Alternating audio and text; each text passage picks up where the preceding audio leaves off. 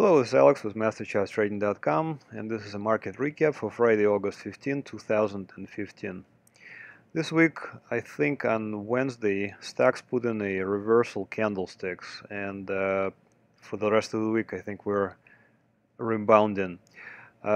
Two of the sectors that are weighing on the NASDAQ 100 ETF are the biotech and the semiconductors, and if they can get their act together, I think we can see new highs in QQQ. Small caps are bearing the brunt of the selling and are very oversold for this move. So I think the rebound is really close, if maybe already have started.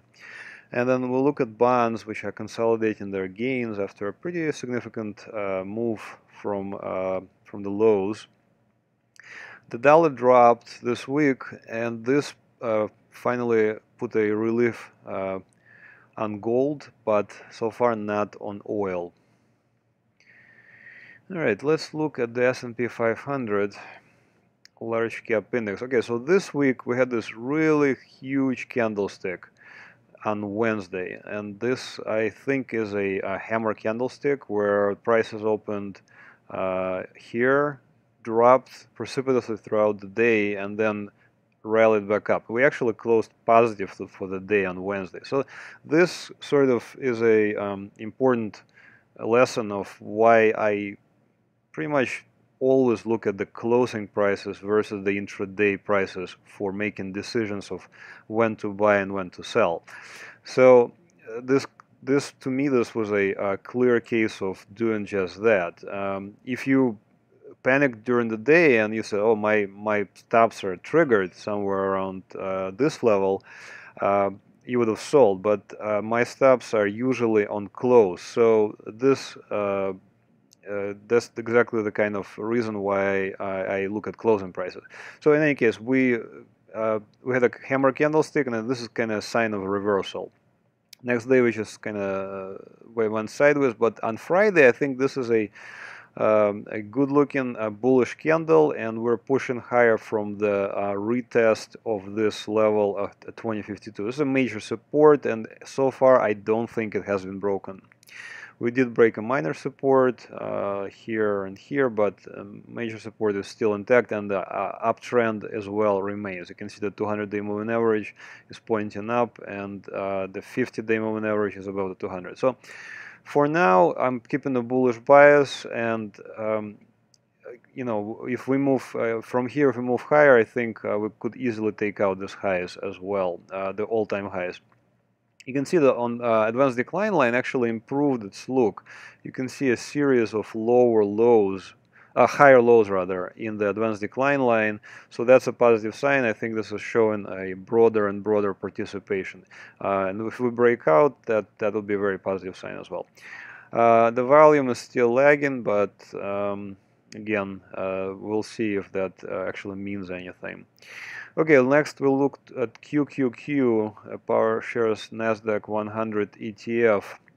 This one, of course, broke out in mid-July with a surge above this resistance at 110, 111 area, and then fell back to the 110 area to retest the breakout. This retest occurred 1, 2, 3, 4, 5, 6, 7 times. So we're actually firming this breakout level, and very similar, well, somewhat similar pattern to the S&P 500.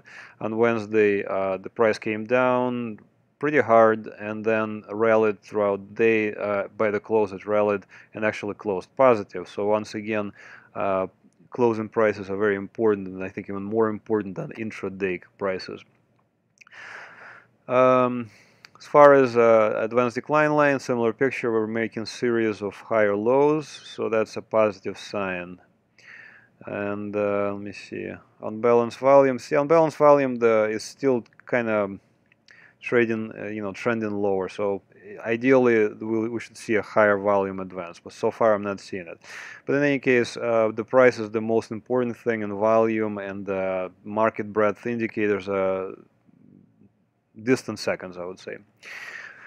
So for now, the breakout is holding. I think if we rally from here, new highs are likely again. So two of the groups I wanted to point out that are pretty major parts of the QQQ NASDAQ 100 ETF are the semiconductors and the biotech. So let's look at semiconductors first.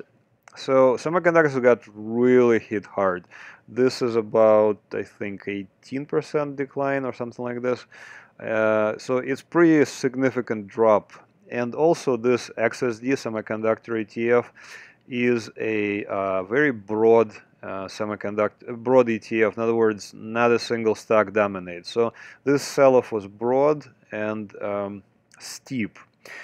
Now, we came down to the 78 area here, and then I think here we held support. So this selling tails out of the bottom of the candlesticks, you can see here there was a bunch of them. This indicates that prices are being rejected at lower levels, and the buyers are stepping in and purchasing at these levels. So we had a buy signal right here in the 28th of August, I think. So we have a position open in XSD. So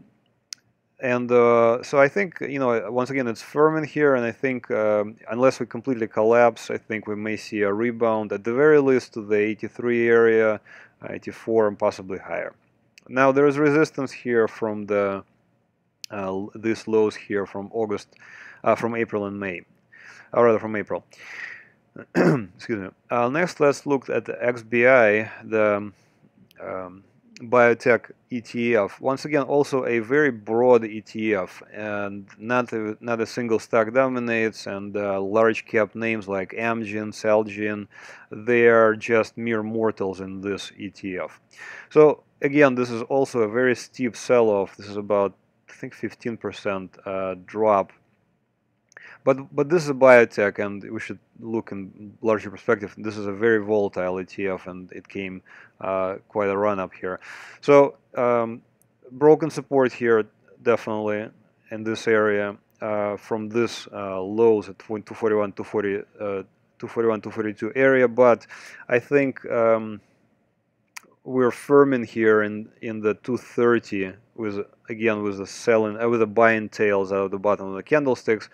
Now this Friday's candlestick doesn't really inspire me that much, because general market actually gained on Friday while the biotech lost. So not a great looking candle, but it could be considered a hammer candlestick as well. So I did have a buy signal right here, and I opened the position, and my stop is I think is around here in 220 area on close. So if we break that, I think I'll need to reevaluate and look for a re-entry opportunity. At this point, I'm still holding the position open. I think if the general market rallies, I think XBI will continue, will rally with it. The reason I think is why XBI came down this hard is because this is almost an equal weight ETF. So this ETF is weighted towards small cap more than its big large cap brethren IBB. So if small caps rally, and next chart I'll show small caps, I think XBI will certainly benefit. So let's look at small caps, IWM. So IWM chart from the highs here to the lows, this is about over 8% decline, and this is one of the major ETFs that are watched by the market participants. So this one much weaker than the S&P 500 and the QQQ. Of course, you can see that the first support was clearly broken right here, and the ETF came back up, and then again this resistance now, which turned resistance, is now reaffirmed. So we fell back to the second support, and I think this is a major support here. But you can see lots of buying tails on these candlesticks again. So there's quite a bit of buying interest in the 118, 120 area here, and I think this support from May lows is still holding. So if the general market rallies from here, I think S&P, rather IWM, will follow suit as well. Excuse me. Now, okay, so once again, one thing that I wanted to point out for IWM is that it is extremely oversold. Since this is a bullish security, we're looking for oversold conditions within a bigger uptrend, and this is a uptrending security, so I'm looking for oversold conditions. So on multiple indicators, for example MACD right here, you can see it's very deeply oversold in the negative territory. This breadth momentum oscillator as well, very deeply oversold. And what's interesting is that we got a breadth momentum oscillator signal just this Friday. So you can see right here on Friday we had a crossover. Now, in the past we had, of course, many of the signals, but out of the last 3, we had 2 that worked out really well and 1 that worked out not at all. So we'll see if this one works out or not. Okay, next, quickly let's look at the bonds. TLT, 20 plus year Treasury bond fund. So from the lows in June to the high here that was just put in, this is about over 10% rise. So for bonds, that's pretty strong move. Again, here I mentioned several months ago that bonds were at critical support, and if they break this support, I would consider bonds to be in a bear market. It clearly didn't happen, and on the third attempt to break the support, it didn't happen, and we rallied pretty hard into pretty much non-stop until Wednesday. And interesting, you can see that Wednesday was a good day for stocks and bad day for bonds. So this is almost like a bearish engulfing pattern right here, with a small white candlestick being completely engulfed by this big red candlestick, and then we had a follow-through on next day. So this actually could be a bearish engulfing, and we could correct possibly to this 121 area. There's some support here. It's kind of difficult to put, and maybe as low as 120.5 area here. Anyway, so you can see that MACD is already in over positive territory, and it looks like it's about to roll back down. So the momentum is certainly being lost on the upside. But having said that, you can see that StockCharts technical rank is now almost at 90. So this shows that bonds are now one of the market leaders. And when bonds are market leaders, this means that money is moving out of stocks and into bonds. And when money is moving out of stocks, the stocks are becoming under pressure. So we'll see where this goes. Okay, let me see the unbalanced volume. Yeah, there's no divergence in unbalanced volume, so we're pretty much on track. Okay, next, the dollar.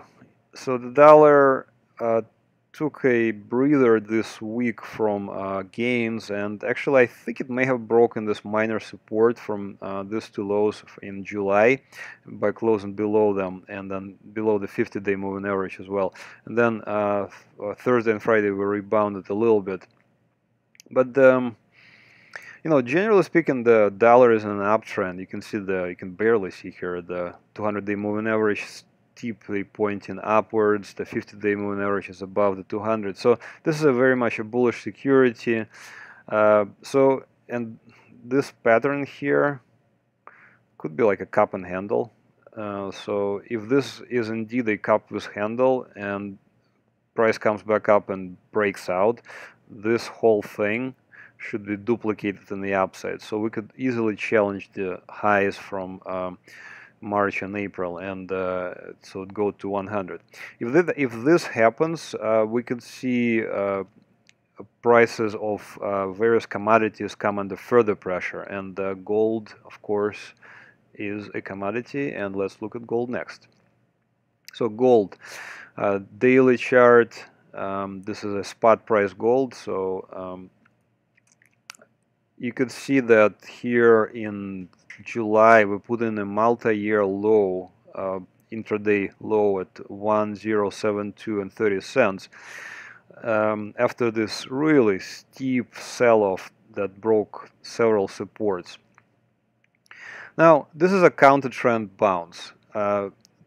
Gold is a bearish security. You can see it's quite clearly. You know, prices are moving from the upper left to the lower right. The 200 days above the 50-day. There is several support breaks, but this snapback rally that started here in I think it's August 10th. This is a bear market rally. In other words, the security is in a bear market, but we are rallying back up to relieve the pressure on various indicators. You can see the MACD was extremely oversold, and then now we're moving back up. So once MACD becomes positive again, I will be looking for shorting opportunities yet again.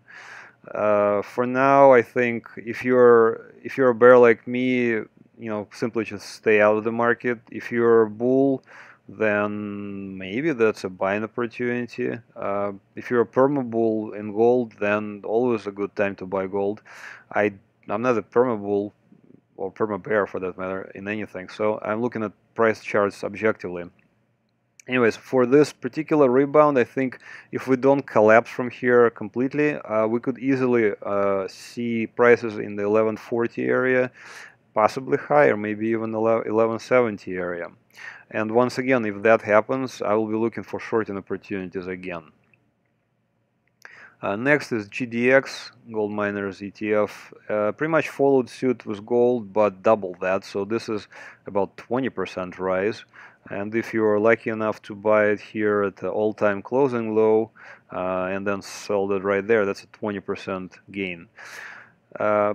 Pretty difficult to do, clearly, but the signs were there that we're putting in a bottom. And I showed this bullish percent index, which shows how many stocks within this ETF, GDX, are on the point and figure buy signal. And there were 0% stocks on the point and figure buy signal here in late July, early August. So I mentioned repeatedly that I think this is at the very least a place where GDX could rebound and relieve pressure on these various indicators. This has indeed happened, and excuse me. And you can see that there is now on balance volume kind of steeply moved higher, with also the bullish percent index also moving higher as well. So same thing, we could easily see, unless we completely collapse here together with gold, we could see prices maybe around $1650, $1750 area from this broken support at 1729 should now act as resistance. So that's a logical place to look for shorts once they get there. So I'll be looking for shorts once the rebound has run its course. And since dollar is dropping now, you would think that oil should also rebound because it's also a commodity, but no such thing. Actually, this Friday we saw an all-time closing low in USO, and this sharp move down really just keeps going. Of course, you can see the MACD is no longer pointing steeply down, and it's also in a pretty oversold territory. So similar thing as with gold, I think a snapback rally could materialize, but it's very tricky to time this. Look, for example, this snapback rally, if you bought right here, that would have been a failure. So snapback rallies or the bear market rallies are notoriously difficult to time. So, but having said that, I think that we're kind of getting there, and it's very oversold, so we're overdue for a bounce in oil. Okay, so next thing, quickly show you how to find us on the internet. Please go to MasterChartsTrading.com. We do have trade alert services that I'm hoping to start within the next 2 months. So I'm hoping October 1st for a launch date. So please sign up for our mailing list, and you will get a offer once we're live to get a discounted membership for the trade alert services. We also have a blog, video section, and a public chart public charts page, and on this page you can see a link here to the public charts page, and here is where I post the charts that you see in this video. Also, if you have Twitter, Facebook, YouTube, or StackTwits accounts, please follow us there as well. That's it for this week's recap. Thanks for watching, and have another great trading week. Bye-bye.